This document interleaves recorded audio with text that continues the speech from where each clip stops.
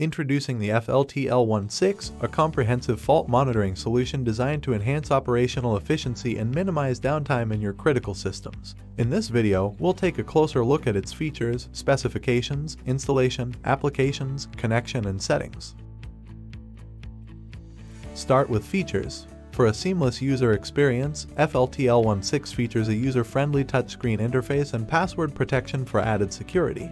This advanced unit boasts 16 digital fault inputs. Each detected fault is meticulously documented with timestamps and user-defined messages, ensuring clear and precise identification of issues. The FLT L16 seamlessly supports RS485 Modbus communication. In critical situations, the two built-in relays can trigger an audio alarm or initiate a controlled machine shutdown. The system retains the last 5 faults with timestamps. FLT L16 integrates with an IoT web application, providing remote access to comprehensive data and enhanced control. Input specifications. It has 16 digital fault input. The FLT L16 accepting both normally open and normally closed contact inputs for adaptation to diverse applications. Display. The user-friendly interface features a crystal-clear 320 by 240 pixel touchscreen display.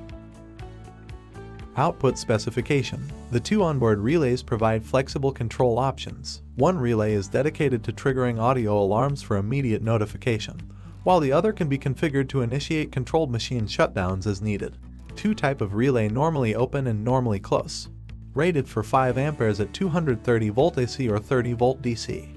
Additionally, the RS485 Modbus output ensures seamless integration with your existing communication infrastructure. Auxiliary supply. The device can operate on a wide range of AC or DC voltages, from 100 volts up to 270 volts. Its power consumption is minimal, with a volt-ampere rating of approximately 6 VA. Environment condition. It has environment condition with an operating temperature range of 0 to 55 degrees Celsius, withstands humidity levels up to 95%. For applications requiring additional protection against dust and moisture, it features an IP65 protection level at front side. Applications. Process industries.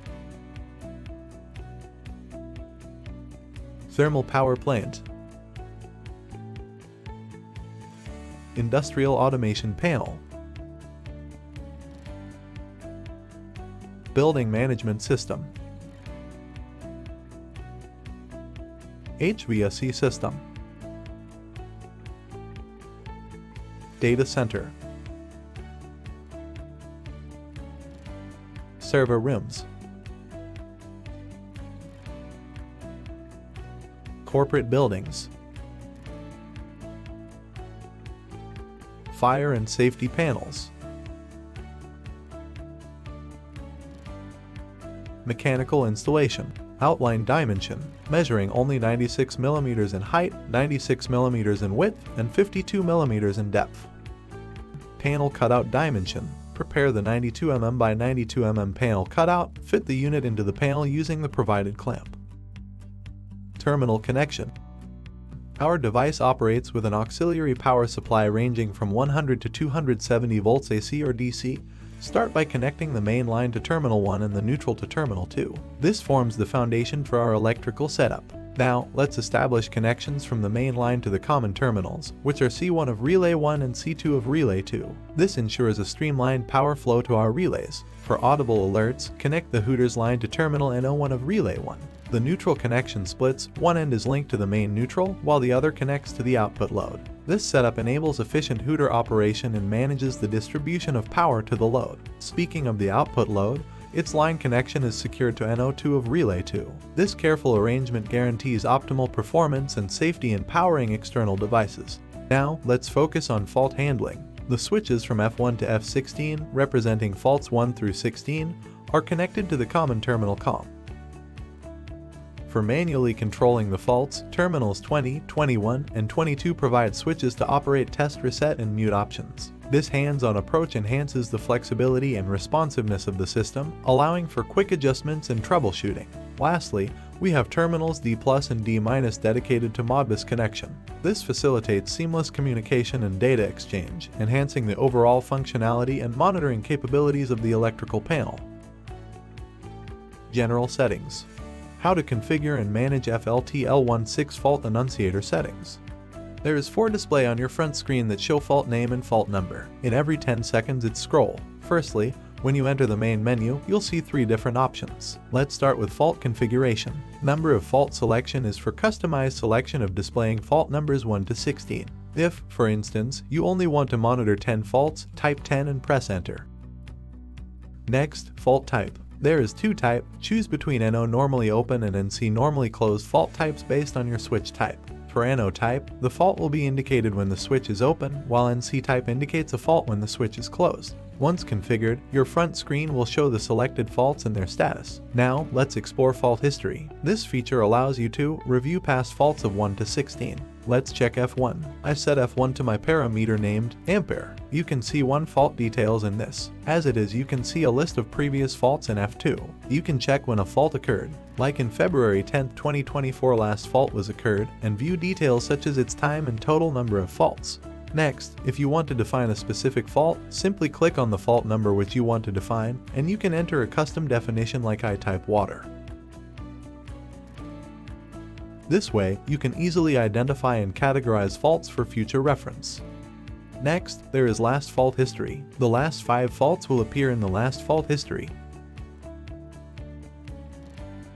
Now moving on to profile settings, first it asks for password to enter. Your default password is 25. Once inside, you can customize your company name, your address, your contact details, and preview shows how your profile will be displayed.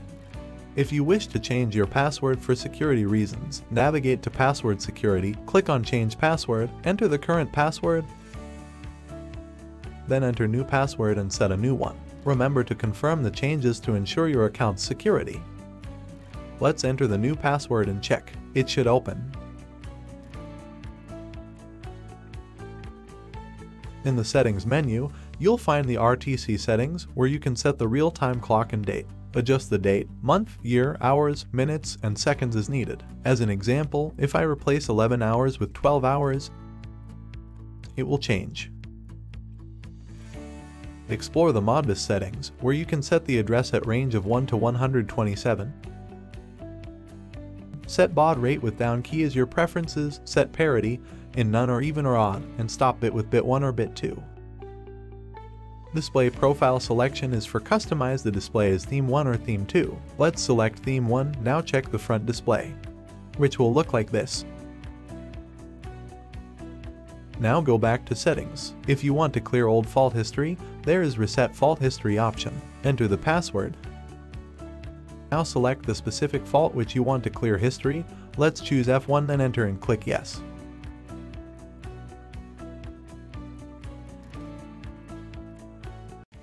Now if we check F1 in the fault-wise history, its history is cleared. In this way, you can clear the history of all your faults by clicking on the Select All option. Now, when a fault occurs and the indicator is on, here's what you need to do. When a fault, such as the first one, occurs, the display screen will flicker, turn red, and an alarm will sound. To mute the alarm, long press on the fault, and you will get 3 options, including the mute option. Clicking on the mute option will mute the alarm. If the fault is resolved, the screen will turn green along with turning off the alarm. If the fault persists, the screen will remain red, indicating that the fault is yet to be resolved. Now, if the fault is resolved, you can reset it by clicking on the Reset option, and the green screen will return to a healthy condition. The Test option is for manual testing purposes, checking if all faults are working correctly. For mute, this same long press and click mute and back to healthy condition by Reset.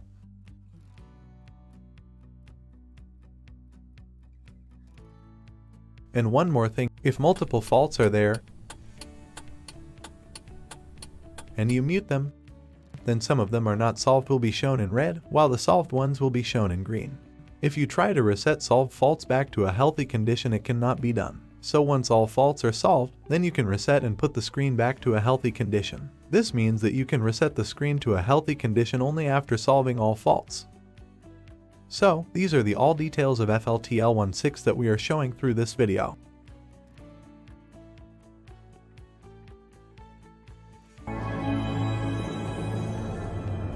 For any queries, contact our sales team via call or mail. Visit our website to know more about our products. Thank you.